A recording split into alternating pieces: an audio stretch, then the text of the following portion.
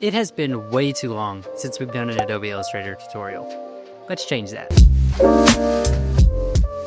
Alright guys, I got a super simple one for you today. It's mainly just shapes, so let's go ahead and let's knock this out.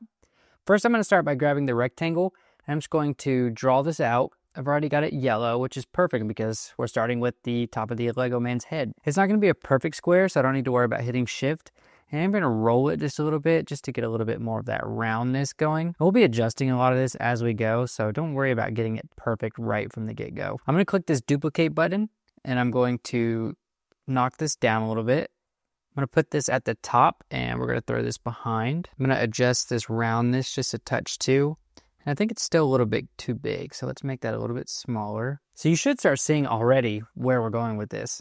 I'm going to duplicate this again. This is kind of going to be what we do a lot, is just duplicate a lot of these shapes.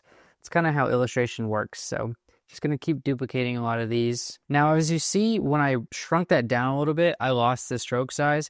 So I'm going to come over here to my stroke tool, and I'm just going to adjust the thickness of this. Something like that. I think that's good. Something, yeah. Maybe let's knock this down just a little bit because I want to make sure we can fit his whole body in here. That's kind of the goal. So what I want to do next is I want to get his torso. So again, we're going to grab another rectangle and we're just going to draw this out. Let's change the color on this though, because I don't need a bunch of yellow cubes. Let's do something like red. Kind of keep it primary colors. I think that's like what I think of when I think of Lego. So something like that. Now I'm going to grab my direct selection tool. So that's right below the actual selection. And I'm going to grab the corners. Now this way is not actually pretty precise. I don't typically recommend you doing it this way, but for time, I'm just going to grab these corners and I'm going to pull them in. The reason I recommend you not doing it like this is because it's not perfectly symmetrical, and that's kind of the thing I like to do when I make these, is make sure they're nice and symmetrical, but you kind of get the point here. Bring this up just a touch again. And again, we're going to roll these corners just a little bit. We don't want super sharp edges. I just feel like that makes the illustration look unpolished. Move that head down a little bit. Perfect. And so what's cool about design is I have, 4 shapes here, and you can already start seeing where we're going with this, which I think is really cool. The more I look at this, the more I think this needs to go down a little bit. We're just going to pull this down just a touch. And now we can roll this back. Now I just want to make sure everything's centered, so I'll come over here to my line tool. Center that up, and everything's still a little bit too big, so we'll change that. Maybe a little bit smaller. Again, I want to make sure everything's fitting in the frame. So now let's start getting his pants, I guess, what you could call them. We're going to grab my rectangle tool. I'm just going to draw this out on the bottom. Now let's throw this behind. Let's keep it on top for now. Let's do blue. Pants are usually blue, right? Again, we're sticking with like those primary colors. That's kind of the goal here. And again, just like we did with everything else, I'm going to roll this just a little bit. I don't want a bunch of hard edges. And I'm going to duplicate this. I told you a lot of duplicating. I'm going to make it go down just a little bit. I want this part to be a little bit thicker. I'm going to throw this behind. I'm going to duplicate this shape, move this in from the left, and then move this in from the right. About right here. I'm going to make sure everything's aligned. Again, this is a Lego. He's really symmetrical. So I just want to make sure everything's nice and symmetrical. Great. So this is the little piece that kind of makes his legs walk, right? I'm going to bring this in just a little bit more. Make sure we're aligned. Make sure our stroke's the same. And I'm going to zoom out just a little bit. And I'm going to grab my rectangle. Again, I'm duplicating. You really don't have to duplicate. You could go and just grab a new shape. But I like to duplicate, just kind of a habit, I guess. I'm going to send this backwards. So the more I'm looking at this, I realize this piece needs to be a little bit wider. So we'll do that. Let's grab everything, shrink it just a little bit, because I think the leg needs to be a little bit longer. Maybe something like that. Great. So now I'm going to take this leg, I'm going to duplicate it, and I'm just going to throw it over here to the right. All right, so we're really getting somewhere. Now we need a little feet, right? So I'm going to duplicate this shape again. You guys are going to be tired of me saying duplicate, but that's just how it goes. We just duplicate. That's how we illustrate. And we're just going to knock that out like that. Again, duplicating, throwing it over here, bringing it on top. And I want to make sure all my strokes are the same. I've been keeping them at like 8. Feel free to play with that though. Great, so now we got 2 little legs right here. The more I look at it, I'm actually going to make this a little bit smaller. Maybe go up just a touch, because I want the shirt to go on top of it. Kind of get that overlapping effect. I think that just looks better. All right, so this part I'm going to ask you guys to draw, but just one time. All we got to do is draw just one time. I'm going to grab my pencil tool, and I'm just going to do a nice little U shape like this.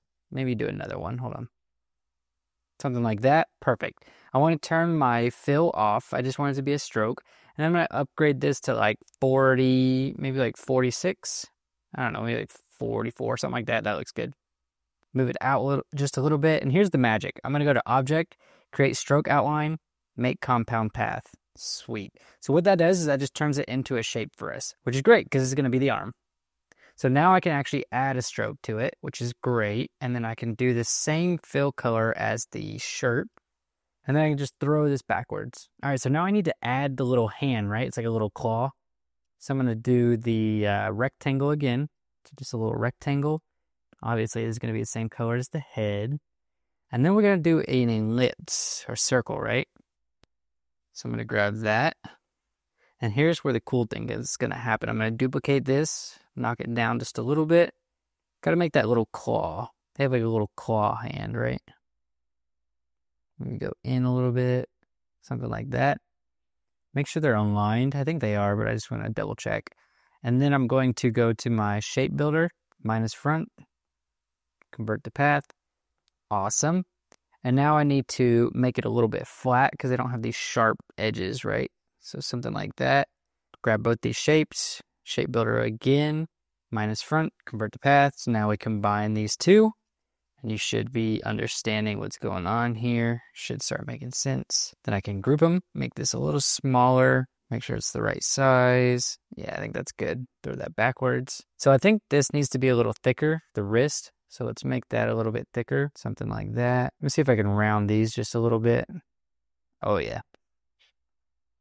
They're a little harsh right now. So now it looks like he's kind of waving, right? So here's the great part about what we just did. I can take this and I can duplicate it, group it. I'm going to go into my line tool, flip, flip. And now we have this one over here. Super simple. All right, so I think he needs a face, right? He looks sad. Actually, he doesn't look like anything because he has no face. So again, we'll come over here to the shape tools and we'll do a little rectangle. Wait, ellipse. What is wrong with me? We'll do a circle and we'll do black. We don't need a stroke on this, so turn that off. Perfect. Let's duplicate. Amazing. Feels a little big, so we'll make that a little smaller. All right, now let's make his smiley mouth. So we'll grab the ellipse tool, change that to a stroke. Maybe we'll do like 16 stroke. Now we want to create stroke outline, release compound path. All right, so now I can take a rectangle tool, put this about like, maybe like about right here. Grab both of these, go to my shape builder, minus front, convert to path. Perfect. Let's round these edges because he wants to be soft and smiling, right? And we can throw this back over here. There's a ton of different ways we could do the smile, but this way works. And look at that. Perfectly happy Lego man. Amazing. All right, it's looking like a Lego man. Now I'm kind of tired of looking at this blank background, so let's add something different in the background. So I'm going to go to my layers panel, and I'll do a new layer, throw that backwards. I'm just going to use a rectangle. So start at the top left corner, and we'll drag it all the way to the bottom right, just like so. Perfect. Now that's a little bit harsh. I don't think we need that blue. And I definitely don't need a stroke. So let's turn that off, and then let's change this to maybe like I don't know. He could be the same color as like his, yeah, I think that's kind of fun. That kind of says Lego to me, right? Sure. Let's run with that for now. So I'm going to lock this layer. Great. Let's grab this guy. Now what I want to do is this is going to be the best part of the whole illustration. I'm going to start adding the highlights and the shadows. So he's full plastic. So we're going to have a lot of opportunity to do highlights. So let's start with the highlights. I'm going to come over here and do a new layer. What I'm going to do is I'm going to grab some of these pieces. So I'm going to copy his body. We'll come to the scissors. We'll copy this. Come back to my highlights layer, and we're going to paste it. Now we're going to turn off the stroke, and I'm going to change this to white.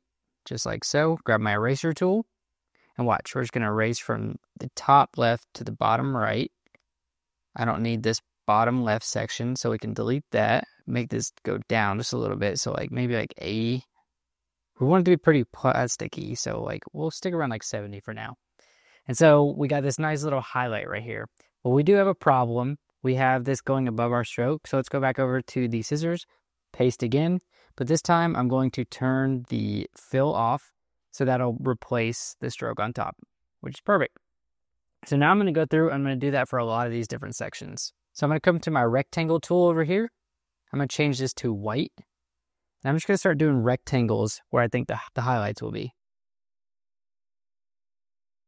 Let's put this back to 100 because I'm going to do all of these at the same time when it comes to opacity.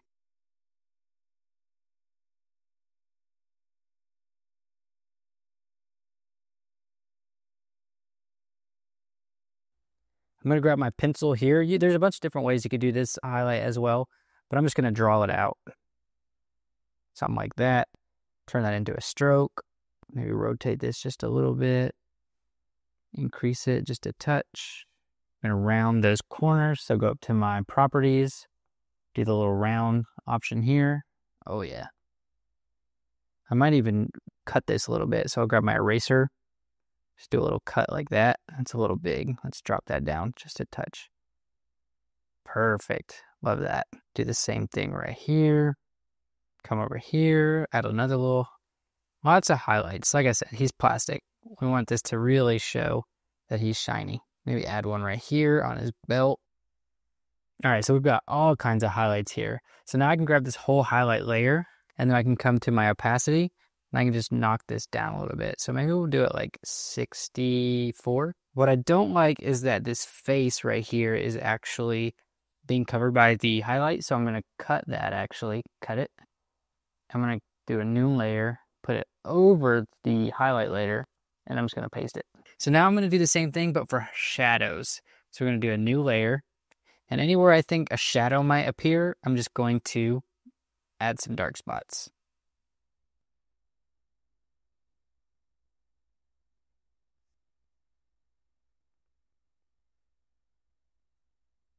All right, so again, I'll grab that whole layer, select everything, and I can drop the opacity. And that'll give us nice little shadows, maybe like 40%. Oh yeah. What's really fun about this is I can come and make a new layer. I'm all about making those layers if you haven't noticed yet. And we can really start like customizing it. So say like I wanted some type of logo on the shirt, you can do it super easy, just like this, right? We can change the shirt color, right? We could do like a green one. There's so many different possibilities we can do. If we want to get real crazy, we can even maybe add some hair, right? So let's do the pencil tool and let's maybe do like a brown color.